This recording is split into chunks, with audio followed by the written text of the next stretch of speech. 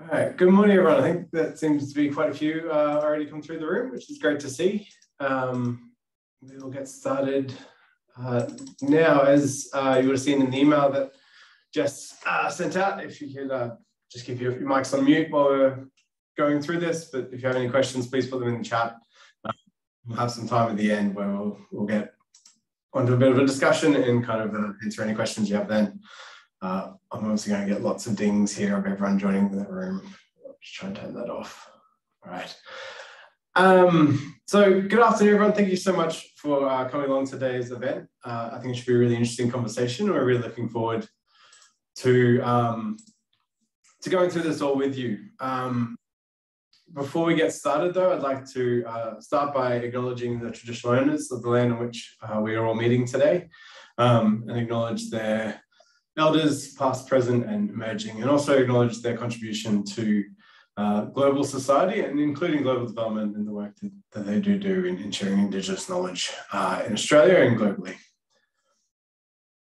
So to start with, I know a few of you, there's a few familiar names in the list, but for those of you who don't know who I am, and hopefully this goes through, my name is Joel. I'm recently just started as Senior Manager of Entrepreneurship in the UQ Ventures team, which I know doesn't sound very relevant to global development, so I'll put in some of the other things I do outside of UQ. I run a thing called Inded Media, which is a weekly newsletter on development. I also have my own consulting company. And previously, I was part of the UQ International Development team, looking after a lot of our strategic initiatives, including setting up the Global Development Hub.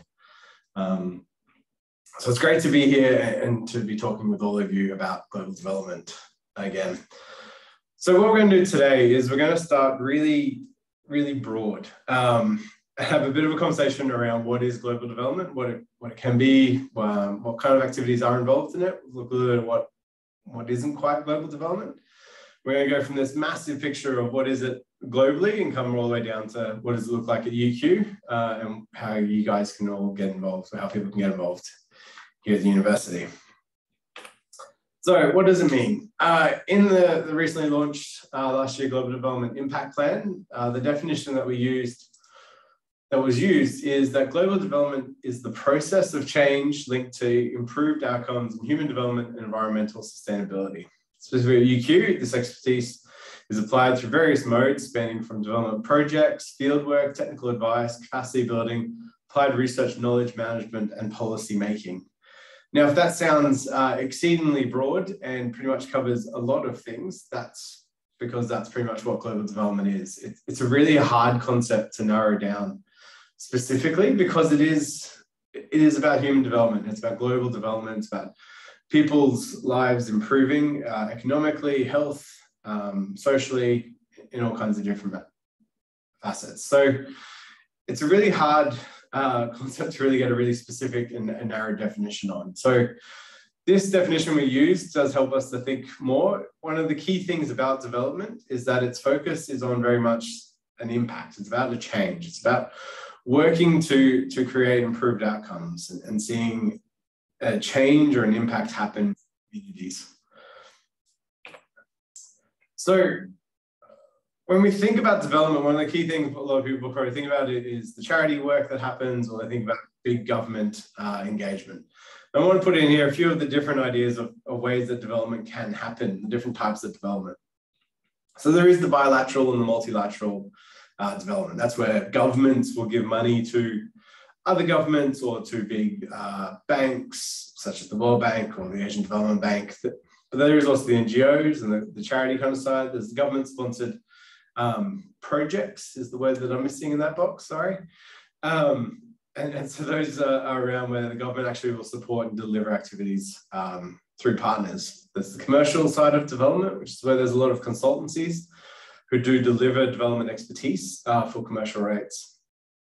There's also a few of these other ones that the pro don't come. There's a lot of startups in global development. So there's people that are doing some really innovative stuff around technology. There's people that work in social enterprise.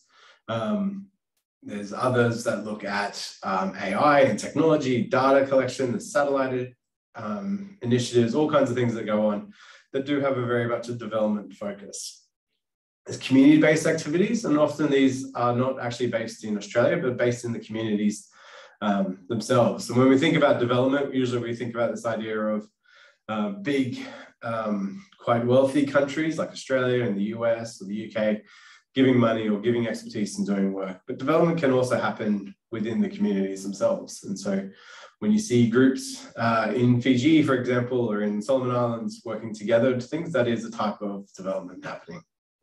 There's knowledge sharing, where we do try and help share knowledge from research or from analysis or work or just experience and knowledge that we have here in other countries or other communities, and we do try and share them around the world. There's policy development, which is a really key aspect of working with governments to improve governance.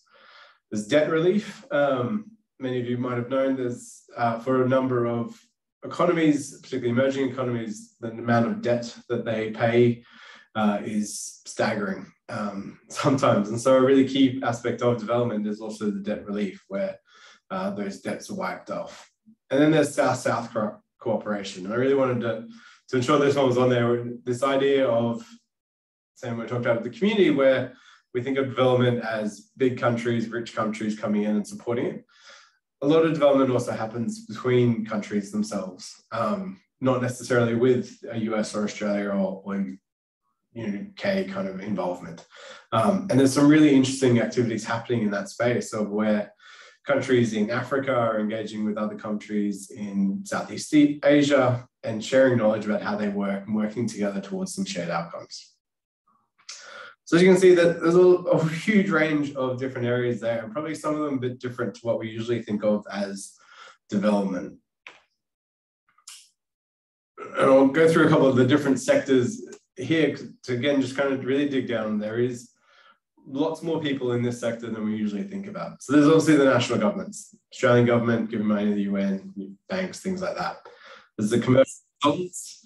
And for a lot of commercial consultancies, these are really big organizations. If you look at, say, the Australian aid program, the Australian aid program is usually around $4 billion a year. Now, most of that, the largest part of that, actually goes to either the development banks or to debt relief or to bilateral sharing of funds, which is where Australia will give money to, say, Papua New Guinea for an activity. But a huge component of it, in fact, the second or almost equal kind of aspect of it, is where programs are delivered through commercial companies. And so you get organizations, generally they're very large companies, groups like Cardno International Development. There's another one called Palladium, Coffee, which is now called Tetra Tech. These are global companies with huge amounts of money, with thousands of staff all around the world that focus on the delivery of global development activities. And they do it as a fee for service. They're not charities organizations, they're very commercially minded, and they approach it from a very commercial private sector approach. But they are very efficient in what they do, and they can actually deliver things in very high levels of quality and for lower costs. And so they are becoming a very key, well, no, they are very key, but they're becoming even more so a central part of global development delivery and impact around the world. The other one, though, the major one that we all think about mostly is the charity kind of sector, the NGOs. Often funded through donations, they do also get funding from the governments. They're the ones who will deliver on the ground, and they usually have a much stronger community engagement focus and really deeply embedded into the communities that they are trying to support. The other ones on the bottom are the development banks, World Bank, Asian Development Bank, all those other kind of big banks. They do a lot of fantastic work. Again, though, their funds come from the national governments, and they focus a lot more on delivering loans, delivering major infrastructure projects, delivering really big activities into these different countries. Research activities, and we'll dig into this one a little bit later. Research activities to try and understand global challenges and then trying to create impact and change in them is a part of the development sector. It is a part of how development knowledge is grown. And how part of how we understand what is needed is developed. Having said that, though, there also needs to be, I guess, a balance in that research in itself leads towards development, but it's not necessarily a development activity. We'll talk about this in a little bit of a second. And then there's the UN, which, while they kind of align a bit with the development banks and the national governments, the UN agencies, the UN community is just a massive aspect of global development. And the number of organizations involved in there, and the amount of work that they do, it makes them in and of themselves a really central aspect of development. So my keyboard has stopped working.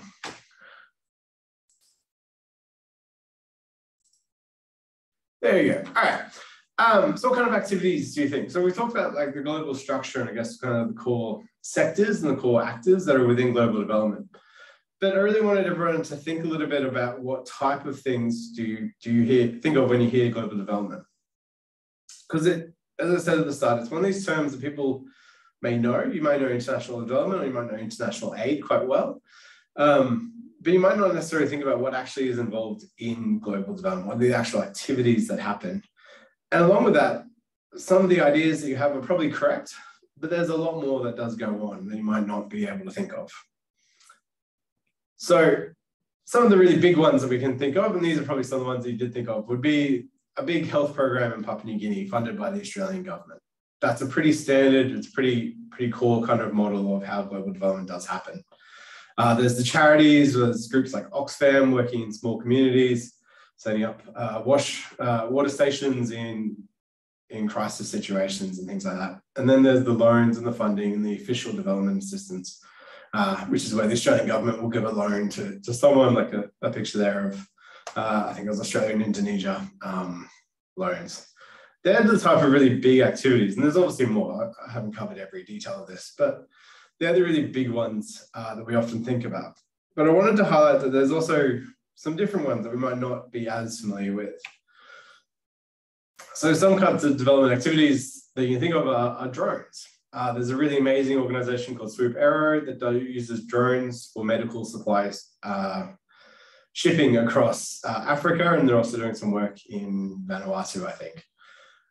Not traditionally what you'd think of as a development actor, this idea of drones and a technology startup, but they are actually a very central part of the infrastructure for medical supplies in those countries and where they're working. Another example of a really great development program is a TV show in the Pacific called the Pacific Food Revolution. Again, it's set up as a MasterChef type show, and probably not quite what you would think of as a development project. But it is funded by the Australian Aid Program, and it's actually had some really great impacts in promoting local ingredients and local cooking styles across the Pacific Island by showcasing what is possible through these different ingredients and cooking styles. So even though we might not think about it as a traditional kind of development program, it's actually had some really fantastic impact on health outcomes in the Pacific Islands, on use of local ingredients, reducing the need for environmental impact of shipping and all kinds of different aspects. There's a lot of bits that flow out of this beyond what we would picture normally. And the last one is student exchange.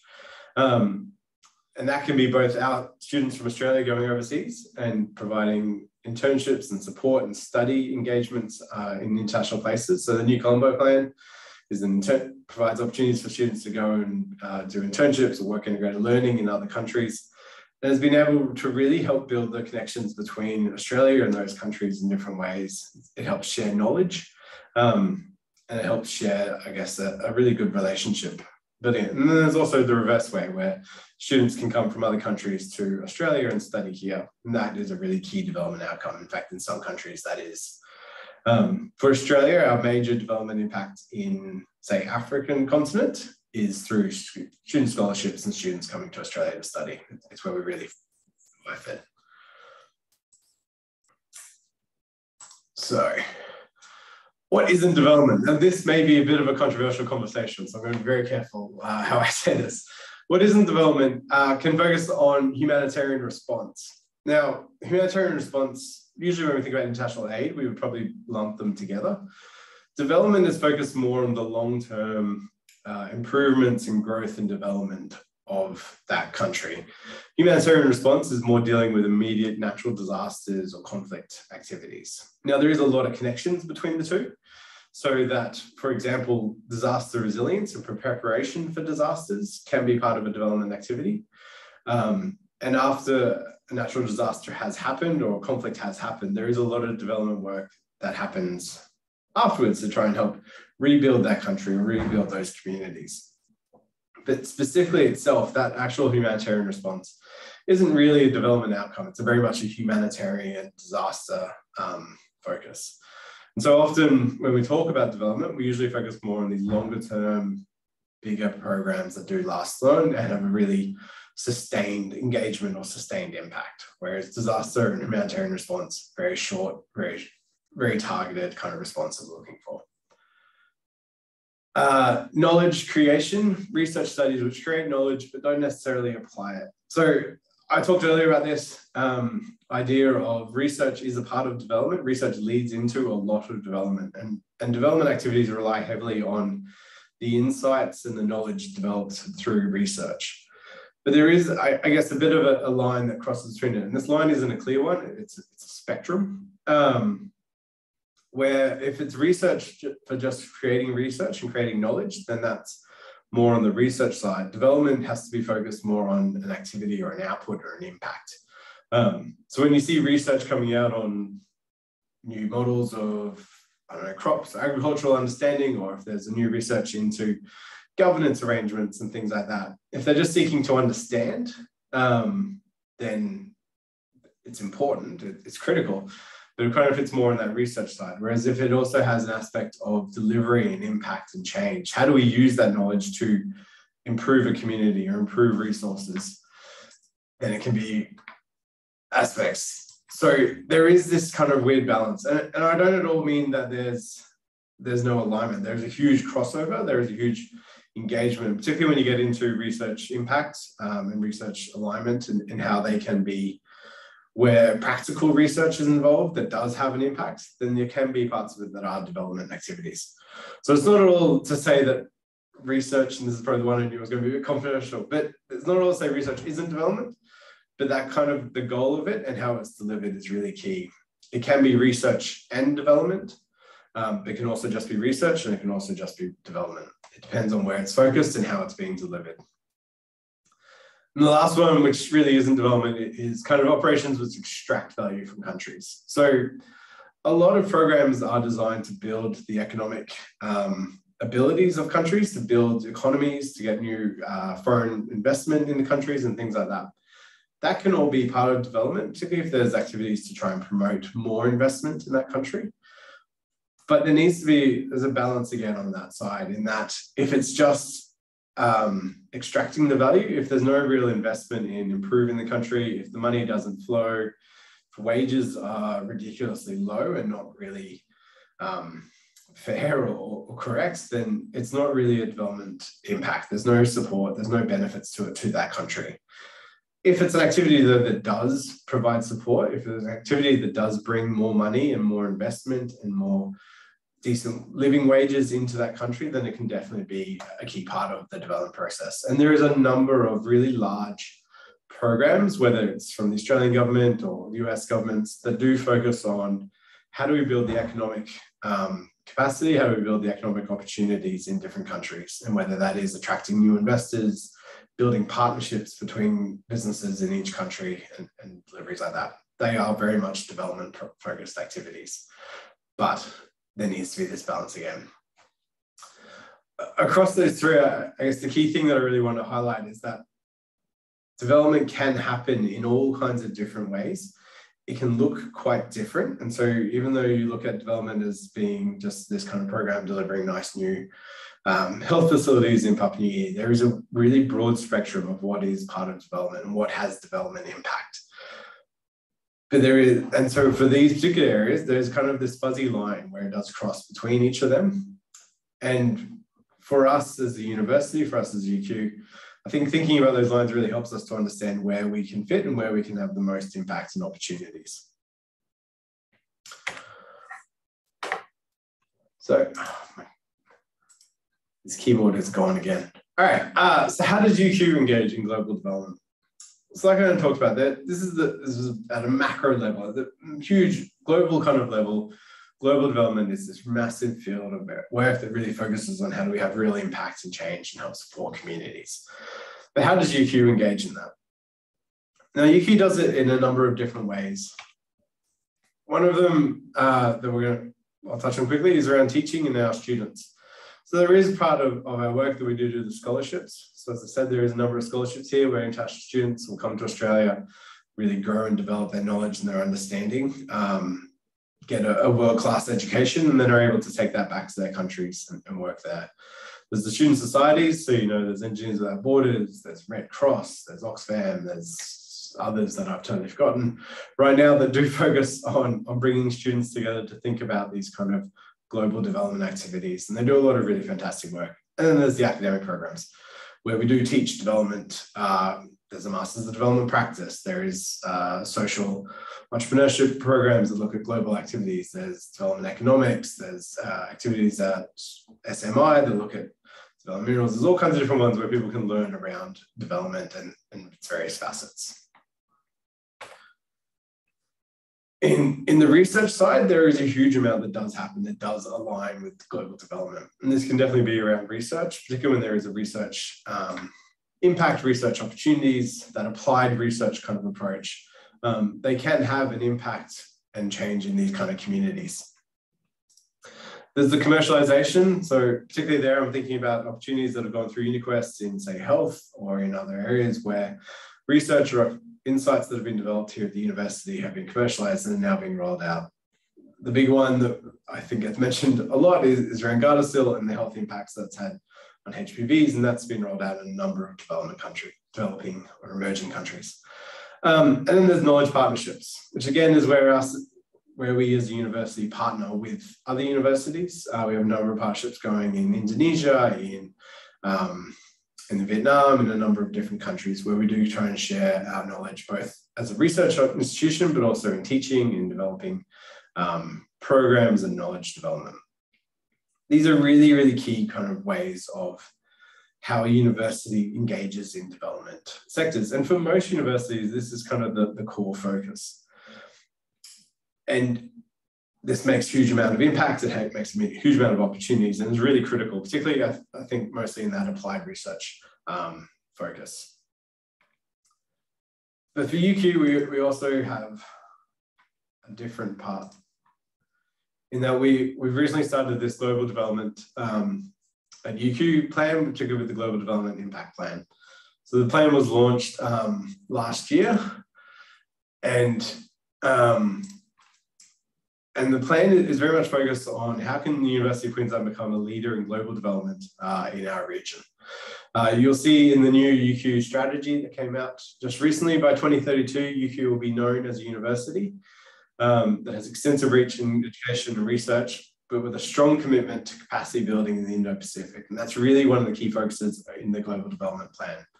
We want to be known as a university that engages, that supports capacity building, that supports development across this entire region in lots of different facets.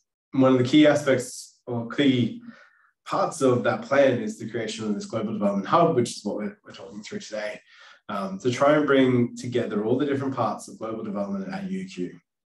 So like I talked about, there is all these teaching parts, there's all these research parts. How do we kind of connect everyone together that is aligned and a part of global development? How do we bring them together to help enhance it? How do we bring them together to start conversations on what more the university could do, what other opportunities there are for the university to get involved?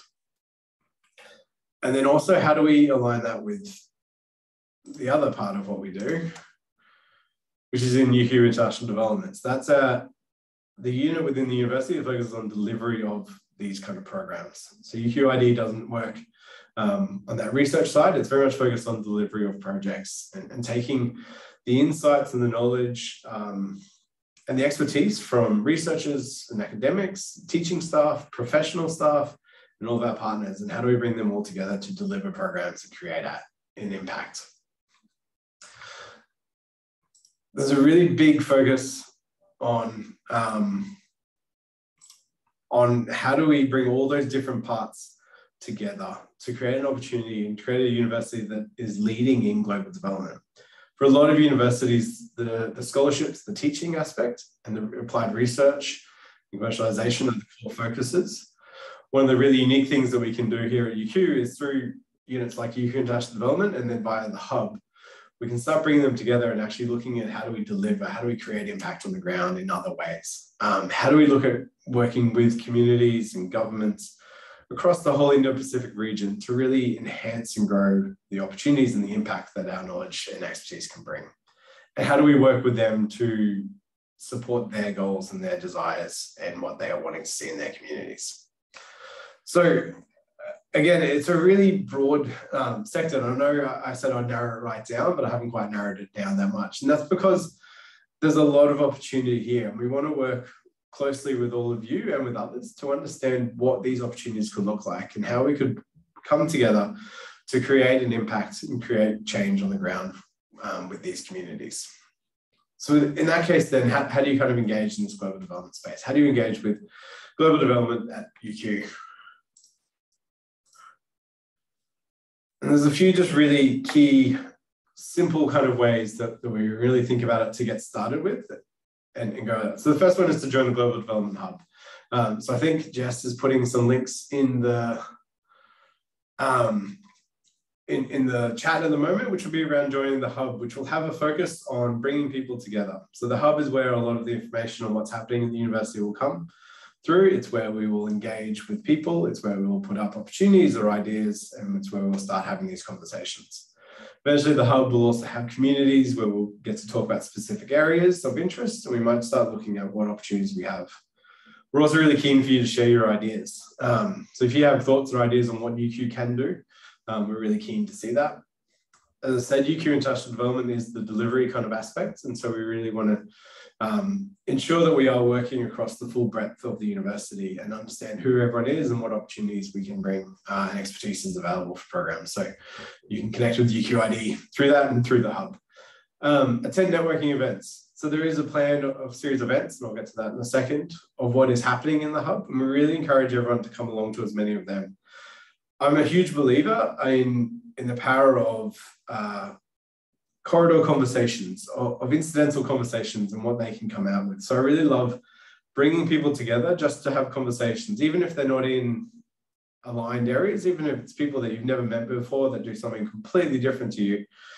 Often it's those conversations that you have that create the greatest ideas. And so coming along to the events that the hub puts on is a really key part of what we want to see, because it's what will get the unique ideas. It will help us start on these journeys on what impact UQ can have.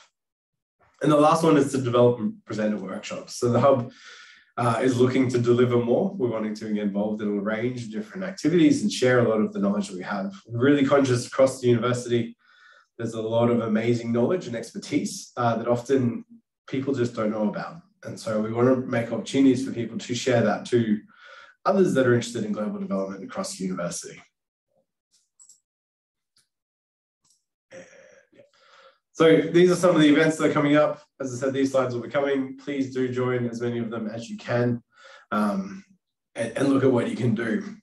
Now going forward, and I guess the bigger pictures of things that we want to see is eventually what we want to see is by bringing people together, we can come up with ideas, we can come up with initiative or project proposals or ideas that we might be able to look at. We can, when opportunities come through to us from, say, DFAT or from the UN, we can engage with more people across the university to help deliver those activities. But these only really work if people are engaged and connected to the Global Development Hub and to these networks. So I really, really want to encourage you, everyone, and this isn't for just academics, it's for students, it's for professional staff, it's for teaching staff, it's for researchers, everyone to be involved and be a part of these conversations.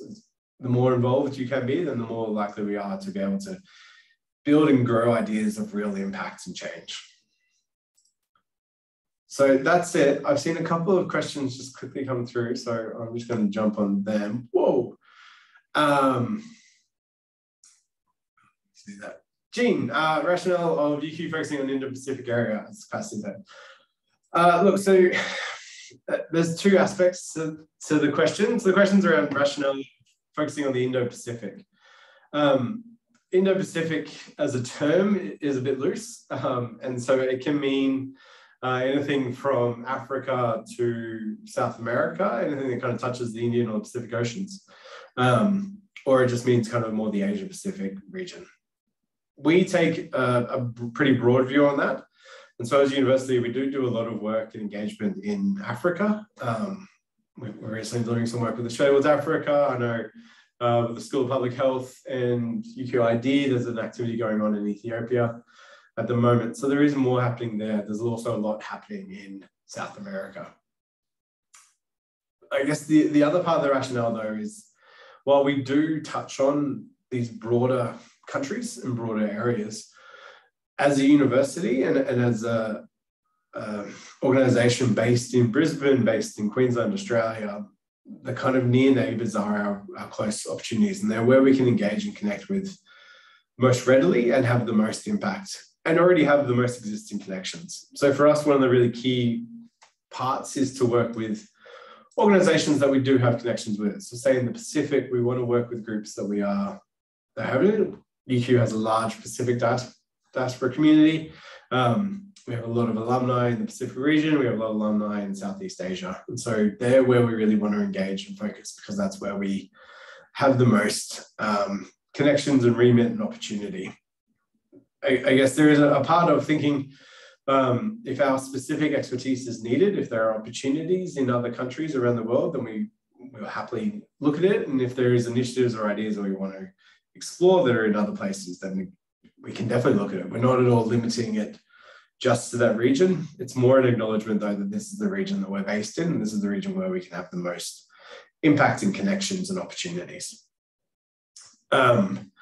It's also the region where the Australian government is focused. And so again, as an institution based in Australia, we work a lot with the Australian government in a lot of their programs, and they're heavily invested in the Pacific and Southeast Asia. And so we work alongside that. I guess the other aspect I'll talk about is that, probably didn't cover too much here, but one of the ways that UQ does do a lot of this work is we do partner with other institutions. And so if we wanted to do work, say, in South America or in North Asia somewhere, we're more likely to partner with other organizations who are maybe more closely geographically located or have more extensive connections into those countries. A core focus, I think, for me in a lot of development activities needs to be what's the value that we provide and what provides the most value. Rather than stretching us to try and cover everything, let's focus on what we can provide really well and how we can connect to someone else who can enhance and complement that activities. So a lot of our work is actually done in partnership. And that's probably mostly happens in those kind of broader regions away from the Indo-Pacific. I think that if there's any other questions, please do drop them in now. I hope that answered your question, Jean. We go from there. Paul, there is applied impact research. Yeah, Paul kind of covered my point exactly. There is research is a pretty broad term as well. And so if you look at applied or impact research, there's a lot of that works to achieve development outcomes. And so it's definitely not at all saying research isn't development, and there's a clear separation between the two. There is a lot that does cross over, and it depends on how it's being delivered, what that focus is, and how it works. But certainly if there's applied aspects, then there's a lot of development outcomes that can come through it. I think the unique opportunity we have here at UQ with the Global Development Hub and with UQ International Development is enhancing this to the next level again, where it goes from applied research and development to then really sustained, engaged development, impact-focused activities and program delivery. Oops, I just came through. What would be a way professional staff could contribute if you're not a thought leader academic in a particular field of development? We have the hub is designed very much to draw on everyone's expertise, because there is a lot of expertise and knowledge that, trying to think how to phrase this, but that sits within professional staff across the university that is really needed and critical for a lot of work that happens globally. So one example I'll give you really quickly is actually UQ International Development. Recently, we're delivering a program on universities in Papua New Guinea and how to support them. And so through that work, we actually engaged with a number of professional staff to help deliver those programs and deliver expertise on how to run and manage universities, how to run different units within the universities and aspects like that. We have another program where we work with students that have come to Australia under the Australia Awards program, and they're now returning back to their countries. And so we do a reintegration where we help support them through that process.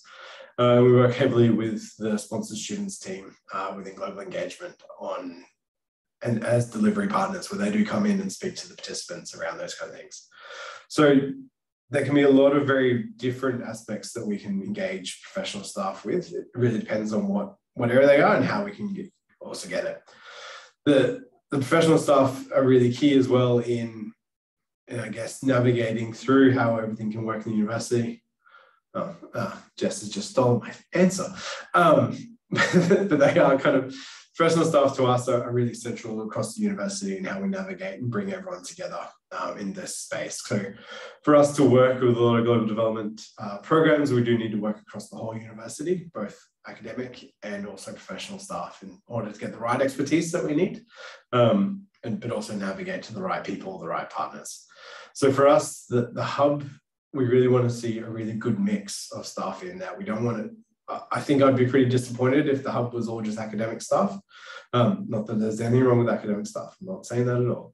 But I really want to see that kind of mix, because it's the mix of expertise that's needed. One of the things when I talked earlier about just how broad global development is, one of the really key things in that too is that it needs expertise and knowledge and experience of all types, whether it's academic and research, whether it's professional, whether it's delivery and program management, whether it's relationships.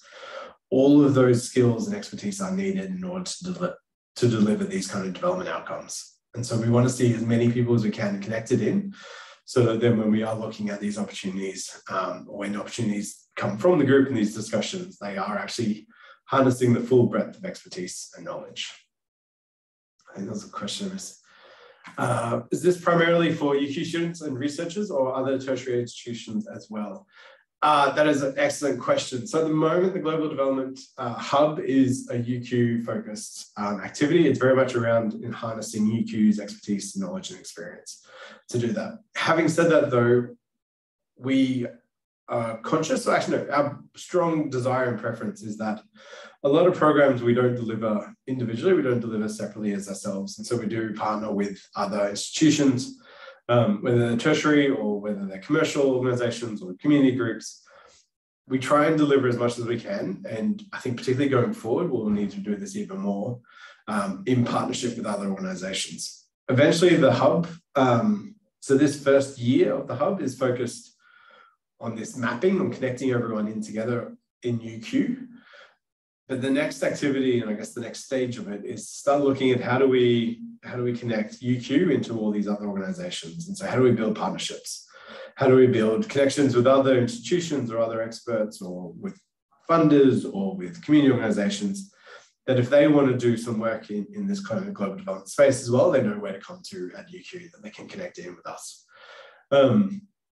So I think that's very much the second stage.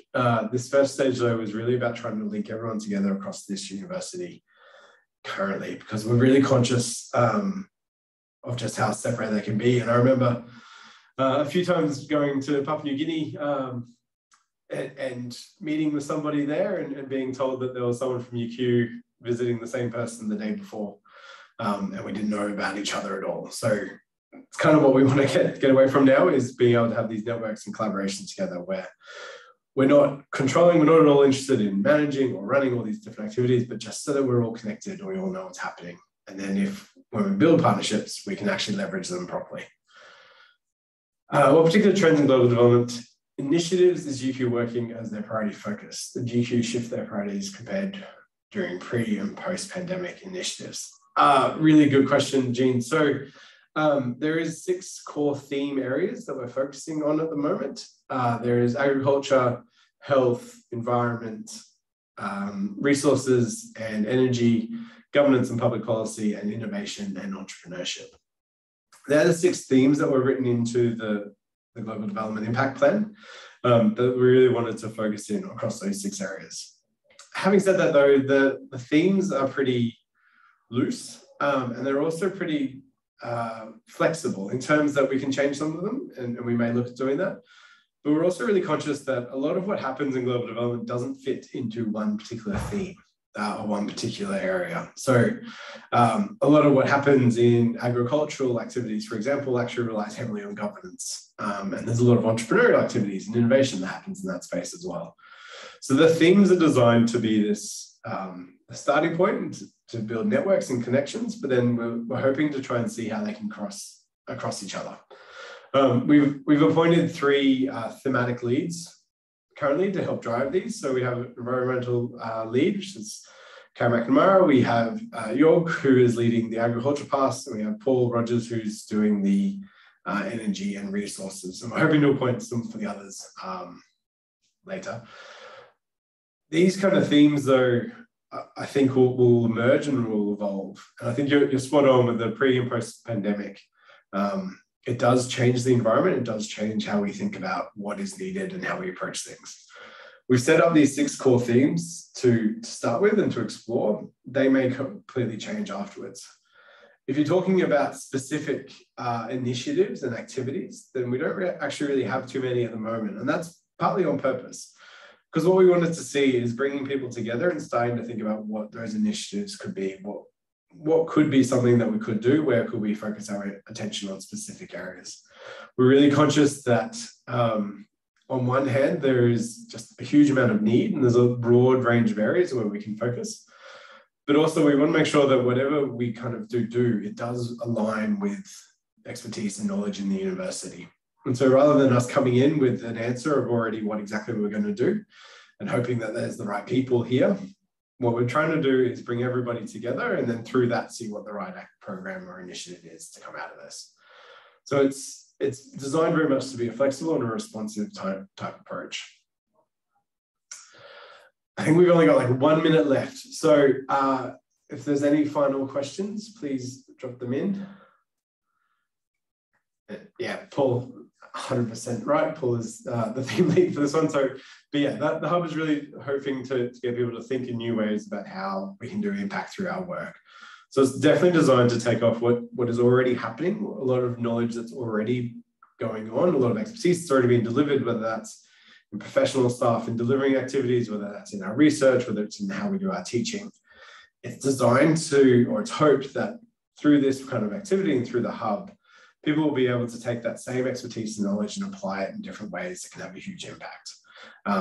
We're not trying to create new skills. We're not creating new roles. We're not creating new big buildings or programs and things like that. This is more about bringing together what people already have, the expertise and knowledge that's already here at the university, and how do we bring everybody together and think about how we can use these things and use this expertise in different ways to create impact.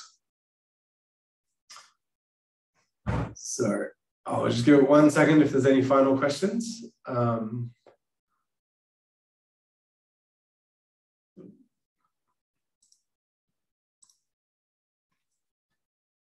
I think that might be, oh, okay, yeah. Look, thank you everybody for today. I know that was a pretty rushed presentation, but I hope you got a bit out of it. The slides will be shared soon. If you have any further questions, please do not hesitate to contact the Global Development Hub and send them through. We can answer those questions over email as well. Please do join the Global Development Hub, join these conversations. We really want to have everyone's perspective and insights into this to help enhance and grow this program. And I think it's a really exciting opportunity for the university. So please do join in. Thank you very much for joining. And we will hopefully see you all at Global Development events very, very soon. Thank you.